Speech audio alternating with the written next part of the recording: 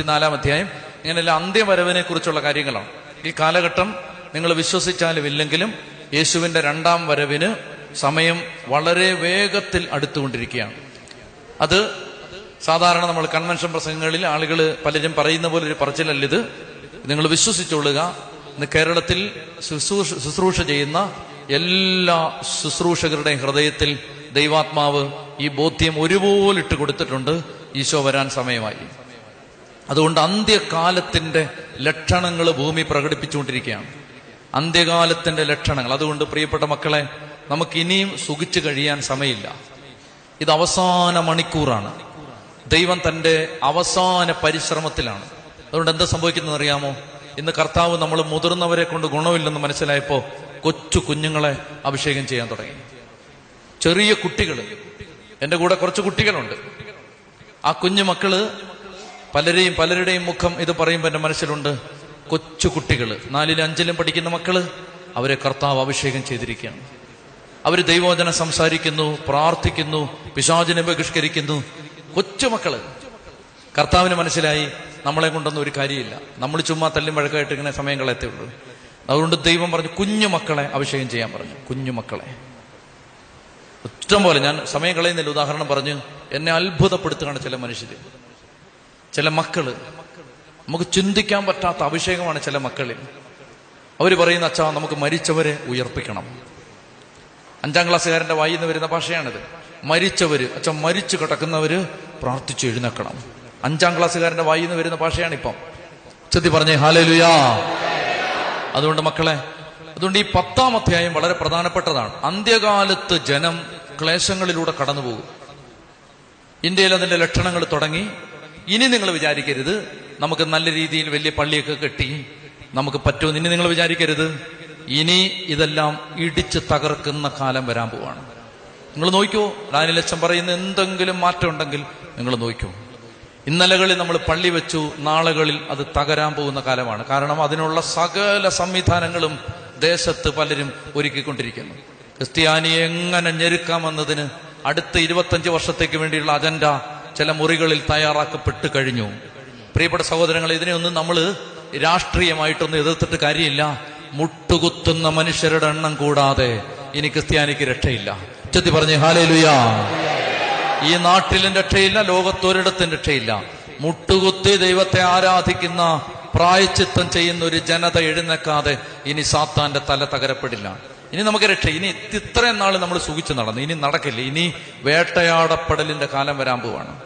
ഇങ്ങനെ മൈക്ക് വെച്ച് ഇതുപോലെ പള്ളിയിൽ നിന്ന് സുവിശേഷം പറയാൻ പറ്റാത്ത കാലം നിങ്ങൾ നോക്കിക്കോ. അടുത്ത 10 കൊല്ലത്തിനിടയിൽ ഈ നാട്ടിലുണ്ടായിരിക്കും.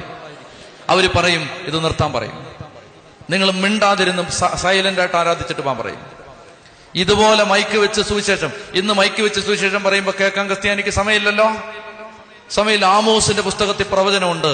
അന്ന് യുവാക്കന്മാര് യുവതികൾ മൂർച്ഛിച്ചു വീഴും. എന്തിനെന്നറിയാമോ? വചനം കിട്ടാത്തതിന്റെ ക്ഷാമം കൊണ്ട്. അവര് പറയും, ആരെങ്കിലും ഒന്ന് വചനം പറഞ്ഞിരുന്നെങ്കിൽ, ആരെങ്കിലും ഒന്ന് പ്രസംഗിച്ചിരുന്നെങ്കിൽ, ആരെങ്കിലും ഒരു സുവിശേഷ യോഗം നടത്തിയിരുന്നെങ്കിൽ, ആരെങ്കിലും ഒരു സുവിശേഷകൻ ഇവിടെ നിന്ന് വന്നിരുന്നെങ്കിൽ എന്ന് ജനം കൊതിക്കുന്ന ഒരു കാലം വരും. ചെത്തി പറഞ്ഞേ ഹല്ലേലൂയാ, ഹല്ലേലൂയാ. പ്രിയപ്പെട്ട മക്കളെ, ഈ അന്ത്യകാലത്ത് നമ്മൾ എടുക്കേണ്ട ഒന്നാമത്തെ ആയുധമാണ് ഉപവസിക്കണം. ഞാൻ പറയുകയാണ്, ഞാനൊരു കാര്യം നിങ്ങളോട് പറയട്ടെ പ്രിയപ്പെട്ട സഹോദരങ്ങളെ. കേരളത്തിലെ മുഴുവൻ ക്രിസ്ത്യാനിയും, ഞാനിത് ഒരു ഉട്ടോപ്യൻ ആശയം പറയുകയല്ല, ഇത് നടക്കും. നാളെ ഇത് നടന്നേ പറ്റുമെന്നൊരവസ്ഥ വരും. നാളെ യാക്കോബക്കാരനും ഓർത്തഡോക്സുകാരനും കത്തോലിക്കനും മാർത്തോമക്കാരനും പെന്തക്കോസ്തുകാരനും സകലരും ഒരുമിച്ച് മുട്ടുകുത്തി ദൈവമേ എന്ന് വിളിക്കേണ്ട നിവർത്തികേട് വരും. നിവർത്തികേട് അന്ന് വിളിക്കും. ചെതി പറഞ്ഞേ ഹല്ലേലൂയാ. പ്രിയപ്പെട്ട സഹോദരൻ, അന്ന് വിളിച്ചേ പറ്റൂ. അന്ന് സഭാവ്യത്യാസം പറഞ്ഞ് മല്ലടിക്കാൻ സമയം കിട്ടില്ല. അന്ന് ആരെങ്കിലും വന്ന് ഒരുമിച്ച് വിളിച്ചേ പറ്റൂ. അങ്ങനെ അവസ്ഥ വരും. പ്രിയപ്പെട്ട സഹോദരങ്ങളെ, അങ്ങനെ ദൈവത്തെ വിളിക്കേണ്ട കാലമാണ്. ഇനി അങ്ങനെ വിളിച്ചാലേ രക്ഷയുള്ളൂ.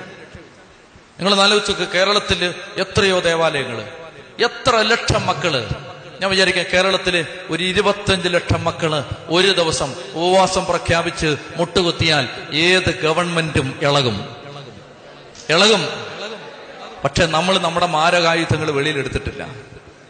നമ്മൾ എന്ത് ചെയ്യും? നമ്മൾ വിചാരിക്കുന്ന പത്രപ്രസ്താവന കൊടുത്താൽ ഇത് ശരിയാവുന്നു. ശരിയാവുമോ? ഇത് വഷളാവും.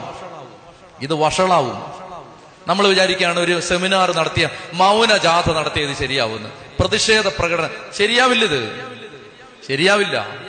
ശരിയാവണമെങ്കിൽ അപ്പുറത്തെ പള്ളിയിലെ കത്തോലിക്കനും ഇപ്പുറത്തെ പള്ളിയിലെ യാക്കോബക്കാരനും ഒരുമിച്ച് മുട്ടുകുത്തി യേശുവേ എന്ന് വിളിച്ച് ഉപവസിച്ചാൽ, ഇതല്ല ഇതിന്റെ അപ്പുറത്തേത് ശരിയാവും. ചെത്തി പറഞ്ഞേ ഹല്ലേലൂയാ, ഹല്ലേലൂയാ. പ്രിയപ്പെട്ട മക്കളെ, ഞാൻ പറഞ്ഞു വരുന്നത്, അതുകൊണ്ട് ഇനിയുള്ള കാലം ദൈവത്തെ ഒരുമിച്ച്, അതുകൊണ്ടാണ് നമ്മളിങ്ങനെ സഭാവ്യത്യാസങ്ങളെല്ലാം മറന്ന് ഒരുമിച്ച് ദൈവത്തെ ആരാധിക്കാൻ സമയം കണ്ടെത്തുന്നത്. എല്ലാ ആളുകളും ഇന്ന് ദേശത്ത് വലിയ ഉണർവുണ്ടായിക്കൊണ്ടിരിക്കുകയാണ്. എല്ലാവർക്കും ഇന്ന് ആളുകൾക്ക് ചുമ്മാ ആവശ്യമില്ലാത്ത കാര്യം പറഞ്ഞ് വഴക്കിടാവുന്ന സമയമില്ല. ആളുകൾ പറയുന്ന എല്ലാവരും വരട്ടെ.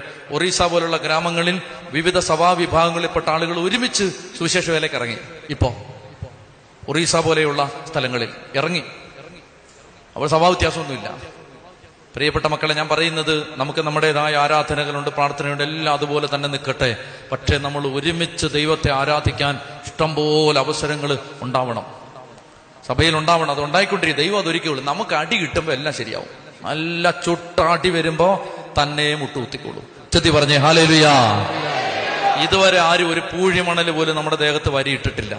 സുവിശേഷത്തിന് വേണ്ടി ഇന്ന് വരെ ഒരു മണൽത്തരി കൊണ്ടുപോലും നമുക്ക് ഏറി കിട്ടിയിട്ടില്ല. അതുകൊണ്ടാണ് നമുക്ക് നോവാത്തത്.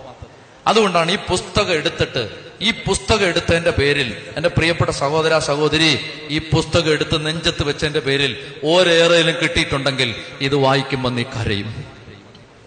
കിട്ടിയിട്ടില്ലെങ്കിൽ നിനക്കിത് വെറും പുസ്തകം. ഈ പുസ്തകത്തിന് വേണ്ടി നീ ജീവിതത്തിൽ ഒരു ചെറിയ വിലയെങ്കിലും കൊടുത്തിട്ടുണ്ടെങ്കിൽ ഈ പുസ്തകം വായിക്കുമ്പോൾ നിന്റെ ചങ്ക് നീറും, കണ്ണു നിറയും. ചെത്തി പറഞ്ഞേ ഹല്ലേലൂയാ. നല്ല ചുട്ടാടി കിട്ടുമ്പോ എല്ലാം ശരിയാവും. അവർക്ക് പറഞ്ഞേ ഹല്ലേലൂയാ. അതുകൊണ്ട് കാത്തിരുന്നോ, അതിനുള്ള സമയം തുടങ്ങി. അന്ത്യകാലമാണ്.